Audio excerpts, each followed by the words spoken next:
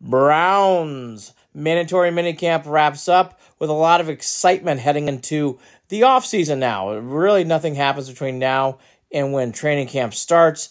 But the Browns have created a lot of good buzz, which is nice. It's positive. Everybody's flying high with this new passing game, and that is the new word.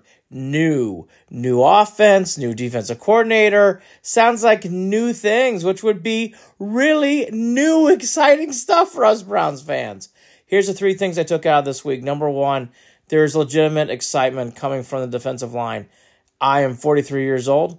There's been very little times I can remember excitement from the defensive line. There's always excitement about the defensive cornerbacks, the secondary, always excitement. There's excitement about linebackers in the past. But I don't remember a time outside like Michael Dean Perry and Myles Garrett where it's like, gosh, we're excited about the defensive line. That has changed, which is great to see. Number 2, I love Zadarius Smith and Myles Garrett combo. Zadarius Smith is definitely bringing some energy to Myles Garrett. I think it will carry over into the regular season. And then finally, I think McLeod, who was considered by the secondary coach as being a second coach, is a kind of a huge catalyst for this team, maybe more than what we thought. It is appropriate to be excited about the Browns heading into the offseason. Logan out on a bump tonight for the Guardians. Come here for Guards Astros after the game.